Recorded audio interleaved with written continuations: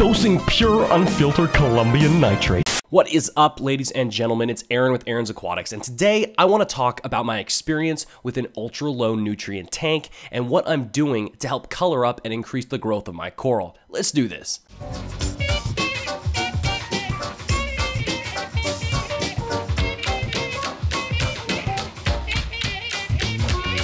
There is a chasm of difference between an ultra low nutrient system and an ultra no nutrient system. One has some, one does not. Cool?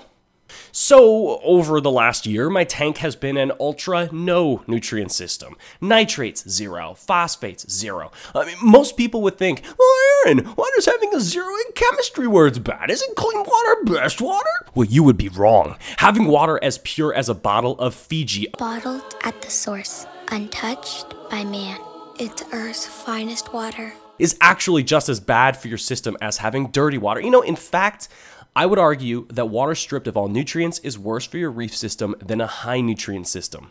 The thing is, as a hobby, we still view nutrients as something to kill, to destroy. Why? Well, the usual issue is algae, right? Nutrients feed algae, algae grows, and algae is ugly. And for those of you that keep a macroalgae tank, hold up. Macroalgae, that's bae. Microalgae, that's a thought. Be gone, thought! The problem in today's hobby is that it's vastly different than 5, 10, 15 years ago.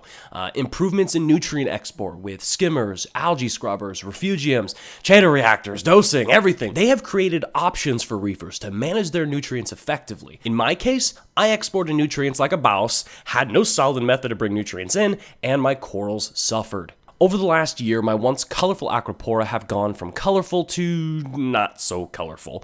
Some have simply become pale or pastel, while others have been impacted more, losing most of their color and fluorescence. My big three elements, alkalinity, calcium, and magnesium, other things such as my lighting, flow, they have all been rock stable. The missing element is my lack of nutrients. What I needed was really fish poo. Lots of goddamn nutrient-rich fish poo. But nah. 2018 was not kind to me in the fish department. I mean, as many of you know and have followed my channel for some time, you know my success rate of bringing fish through quarantine has been really low. A big part of this has been due to buying fish from people on Facebook who ship fish with a side in marine velvet and then no responsibility selling fish, but that's for another video.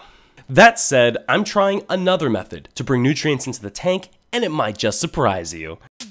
Hey, Aaron here. Are you tired of looking at your designer SPS and seeing soggy wet noodles? Does your coral health directly impact your state of being and outlook on life? If so, have I got news for you. Need help, actual medical help. And rocks that are actually animals should not affect your well-being. Guys, come. Dosing pure, unfiltered Colombian nitrates. No more do you have to worry about sad-looking SPS. It's so easy. Simply mix, shake, and blam, instant colors.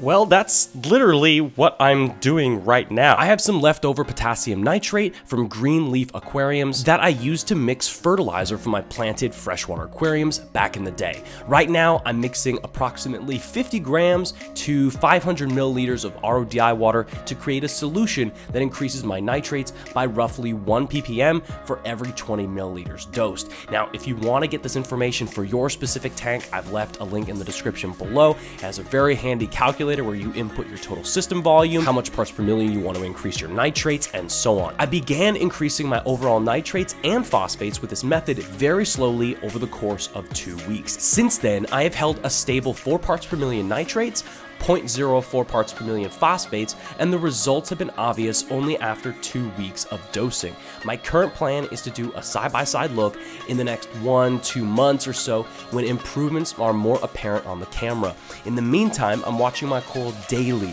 for any signs of issues, constantly testing my parameters and seeing if I need to continue dosing nitrates. My hope is that as fish get through my quarantine process, my need to dose nitrates will slow down and eventually no longer be needed. That being said, it's very easy to dose nitrates with this method, and coupled with a dosing pump, it's a no-brainer. All right, guys, that's about it. I just wanted to share with you my experience with an ultra no nutrient system. What I'm trying to do to correct my... By the way, the ultra no nutrient system, that's not actually a thing. Don't use that terminology. If you want to use it here, go for it. But if you use it on reef to reef, people are like, what the hell are you talking about? You're stupid. So I'm just trying to share with you guys what I'm trying to do to correct my mistakes, and it's hopefully something that you can learn from at the same time so you don't repeat it. If you have any questions about what I'm doing or something I didn't cover, please put them in the comment section below. I'll try to answer everything that I can, like usual. I also included a link to that helpful calculator website that contains everything that you need to know on how to determine dosing for your specific system, so check it out right there. But that's it, guys. My name is Aaron. This is Aaron's Aquatics. I'll see you next time.